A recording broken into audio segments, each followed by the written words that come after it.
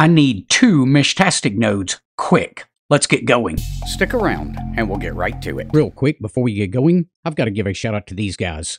They're my latest patrons over on Patreon. If you'd like to help support the channel, I'll leave a link to Patreon down in the description below. Hey, welcome back, guys. Jason, KM4ACK. On the Thursday before field day, I decided I needed 2 additional Meshtastic nodes. I put the order into Amazon and got the parts on Friday. All right, so we got pieces and parts for 2 different builds. We're going to do this one second, so let's get those parts out of the way for now. And basically, this is what we've got for this build. This is 4 antennas. We're only going to use 1 of them. Here's the case. Here's the Heltec V3 in its original pack, or original case. And here's the 3000 milliamp hour battery. Now guys, I am literally doing this on Friday before field day, and I want this available for field day. I could have done some of this myself, like 3D printed a case, but I just didn't have time. I ordered these pieces and parts yesterday. Well, I had these 2 already, and the ones for the other build, but I didn't have any of the other things. So I ordered these parts yesterday. They came in today, and I'm literally trying to race the clock and get this done before field day tomorrow. I'll leave links to everything down in the description below if you happen to be interested. Now, this case, this is a pretty slick little 3D printed case. So it's got a belt clip style right here, so we could clip that to our belt. Not sure if I want to do that or not, but the 3D print quality is pretty spot on this. I got to give the guy that made this mad props for this. Now, there is an assembly video if you want to maybe take a look at that. Go ahead and look at that QR code right now on your phone. That should pull up the assembly video. I think we can do that without looking at that though.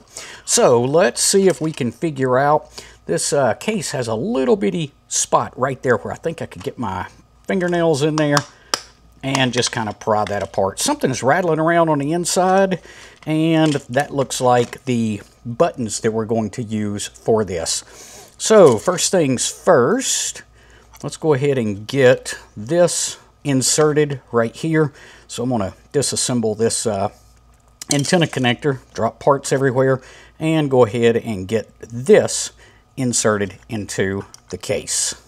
And that is a pretty snug fit, which is a good thing. So let's go ahead and get a couple of washers on here, and then we'll get that nut on there to secure this. See how difficult this is going to be to get run down there. Oh man, just enough room to spin that thing down. All right, let me get that tightened up, and I'll be right back with you guys. Now, what we don't want to do is we don't want to power this on without an antenna attached. So I'm going to go ahead and attach this antenna now, just to make sure that I don't accidentally power it up without the antenna connected. This is going to be kind of a little personal node. It's not going to have a lot of range because of the short antenna and the low power and whatnot, but with my new relay node up above the house at about 35 feet, this should be perfect for moving around the house. And actually, after looking at this 3D printed case, I might end up ordering another one of these. 1 unit for me and a small unit like this for the wife as well. I do have one of the Trekker Deltas that I really like. I bought this thing in Dayton this year. Talk about fabulous battery life. I'm never going to get that kind of battery life out of the Heltec board, but these are a bit pricey. I think this one comes in at about $144 if I remember right, and I paid full retail for it. Something like this we can probably build, I'm guessing, for about 50, 60 bucks, and that's even buying the case. So you can save quite a bit of money if you want to do it yourself. All right, let's see if we can get this case opened up. And maybe, there we go.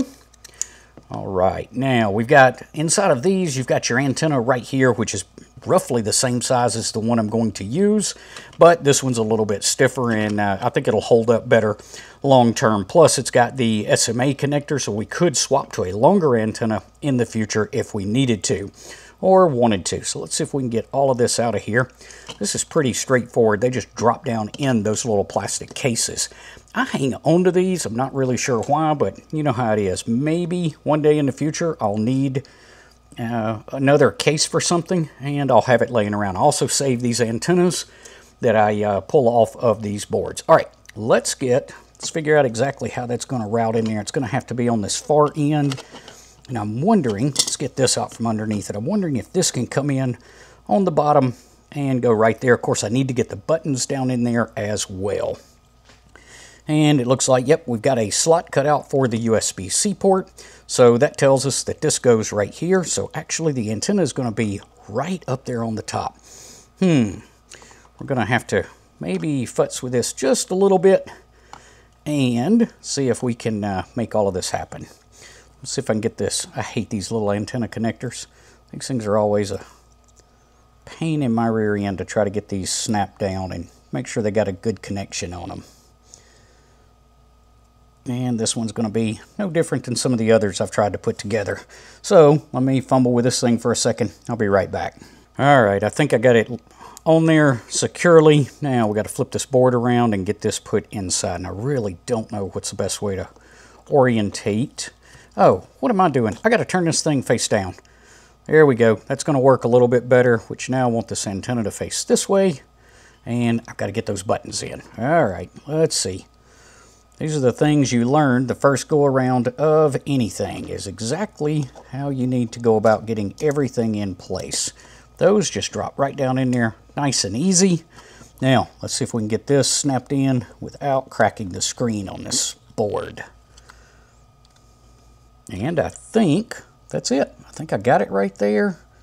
That looks like this should sit down just a little bit further. Oh yeah, I see. I don't quite have the USB-C port lined up right here, so I'm going to work on that, fumble with it, and see if I can get that board. It's out just a little bitty bit right there. It overhangs that lip just a touch, so we got to get that down in there so that it's flush. Now, what's the best way to do this? I'm not sure. I'm kind of guessing at this, so you guys don't have to make my mistakes. Am I going to damage that USB-C? Maybe not. I think that's lined up. Now, will it scoot over in there a little bit more?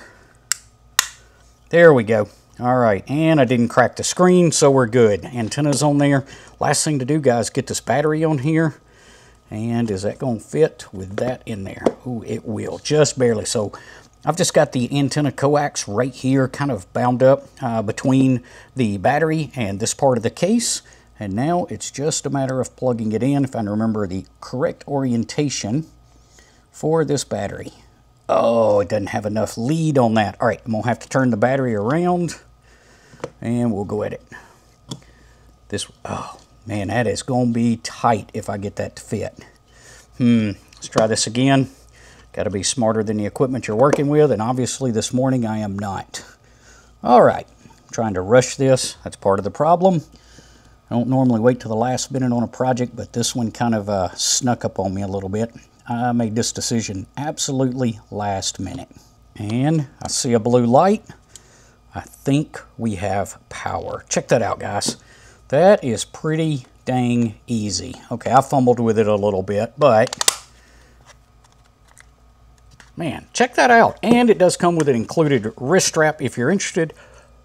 And of course, this belt clip as well. So that should work out very well. Now, if you press and hold, I believe it's this larger button, those should go ahead and shut down. That way you're not burning battery when you're not using it. Yep, there it is, shutting down. So now this one is ready for tomorrow. Let's go ahead and tackle that other one that's going to be waterproof. All right, so let's take a look at the second node that I want to build. And again, guys, I'll leave links to everything down in the description below. I did pick up this project box off of Amazon. I think 2 of these was only like 10 bucks. Now, it's not a very big one, but it'll be plenty for this particular project right now, just because we're going to quickly throw this thing together. It does come with a nice rubber seal. You do have to put the rubber seal in the lid of it, and then I trimmed it off right there to make it fit, to give you just a little bit of extra. Now, I told you a while ago that I save these cases. I took this one and hacked the original antenna port off of it. So I just took the board out and cut the case. I put the antenna extension on it and dropped it back in the case. So we've got this little short antenna. I will be replacing this with a longer antenna that's supposed to show up this afternoon. I've got this one on it though for the time being. Now, this is really, really, really quick and dirty. So it's not going to be a perfect job. Now, if you don't have a stepper bit, you absolutely need one for a project like this. Yeah, you can use drill bits and other things, but these come in so handy. They make life so much easier. I've already punched a hole for the antenna port, and I'll have to put one more here so I can hang it. I'm going to put some sort of little loop there so that I can hang this. And then I'm going to come back, and after I've mounted this, I'm going to put some silicone around all of this just to keep it completely watertight. So let's see what we can make happen here. I'm going to just take this antenna off for a minute and get these nuts and washers off of it. Now I just went ahead and dropped that through, put the nuts and washers on, and that's going to be good enough. I will come back and put a little silicone around that just to make sure it doesn't get wet. But guys, literally this is going to be super, super quick and dirty on this build because I just don't have a lot of time. And like one of the things I didn't even think about when I ordered these pieces and parts last night was an on-off switch. Of course, that would have made it harder to keep this box waterproof. But for right now, we're simply going to plug the battery up to it and drop it all in and put the 4 screws on top. It fits fairly well. Let's see, I'll probably orientate the battery right there.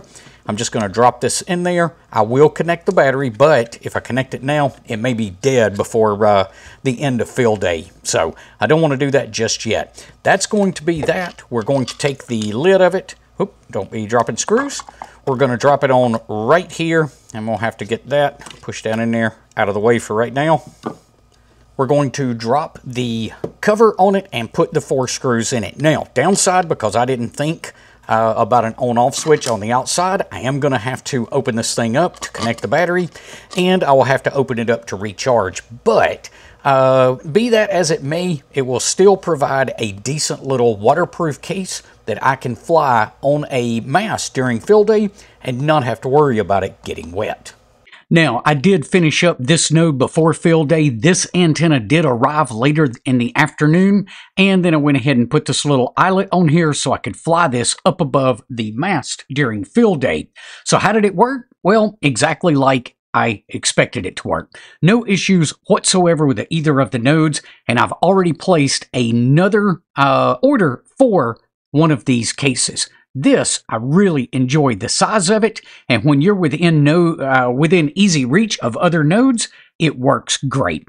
If you found today's information helpful, be sure to give us a thumbs up before you head off. We will see you guys on the next one. Until then, 7-3.